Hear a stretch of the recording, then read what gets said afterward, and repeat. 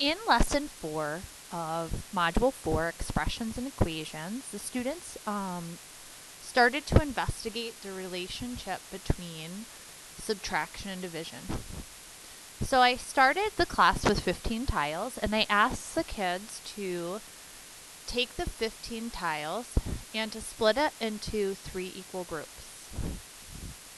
And a student came up to the board and visually moved the tiles, physically and visually, I guess you could say, and they divided it into the 15 tiles into 3 equal groups.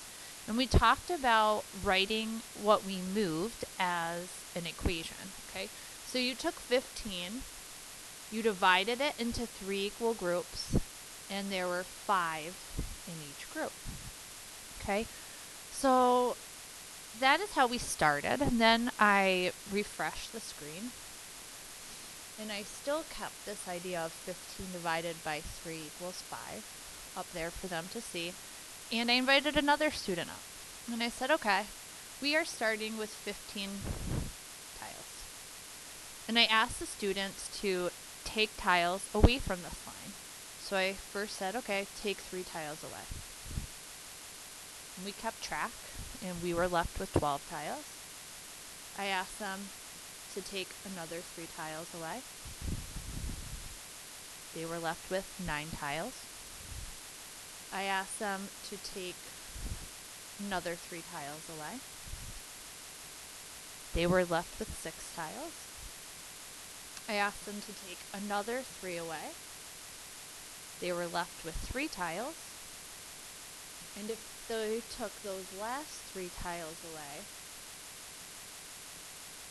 they were left with 0. Okay? So then I asked the students to make a comparison. We talked a lot of vocabulary here.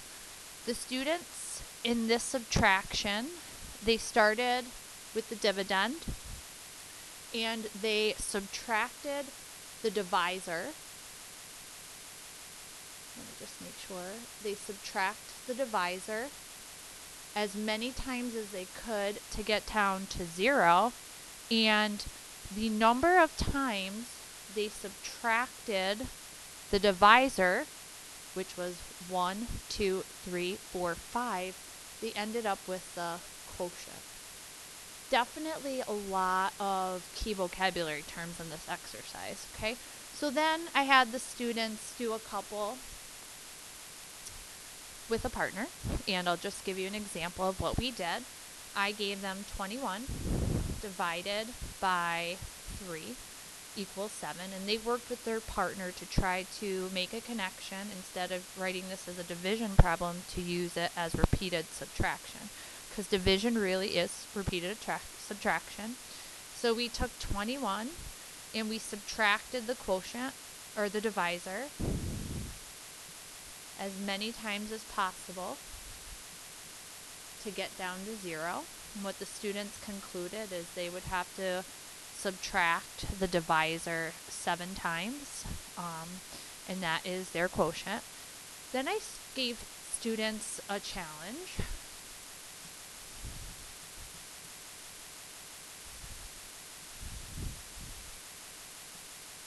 And I threw a variable into their equation. Okay, this would look like 16 minus x minus x minus x minus x to get down to 0. So the students could visually see that they have to take the dividend and subtract x 4 times, and then they had to think about 16 divided or split into 4 equal sections that were being repeatedly subtracted, and they came to the conclusion that x would have to equal 4. If you're not following this video, let me move to the lesson, where I think that will help you understand it a little bit more. Okay, we spent a lot of time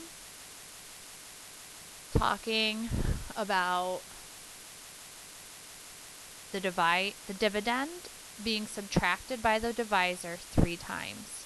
Okay, so I'm going to do 18 minus x minus x minus x to get it down to 0. Okay, so this you really have to think about 18 being divided into 3 equal groups, which gets you down to the answer of x equals 6. Okay, for the next one, the dividend is subtracted by the divisor 5 times, so it would be 35 minus y minus y minus y minus y minus y to get down to 0. And the students have to physically think about 35 being split into 5 equal sections in order to get down to 0. So in this case, y would equal 7. We also talked about doing it another way. Instead of taking the dividend and subtracting the divisor, okay, this many times, we talked about taking the dividend and subtracting the quotient to figure out our variable of x. So we would do 18 minus 3 is 15, minus 3 is 12, minus 3 is 9, minus 3 is 6, minus 3 is 3, and minus 3 would get down to 0.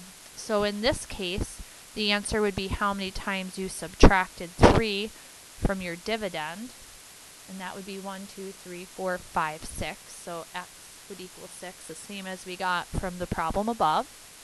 And then for this one, instead of subtracting by the divisor, we're going to again subtract by the quotient. 35 minus 5 is 30. 30 minus 5 is 25. 25 minus 5 is 20. Minus 5 is 15. Minus 5 is 10. Minus 5 is 5. Minus 5 gets us all the way down to 0. In this case, again, you count how many times you subtracted the quotient. 1, 2, 3, 4, 5, 6, 7. So x would equal 7. Really, the goal of this lesson is to get the students thinking that division is just repeated subtraction.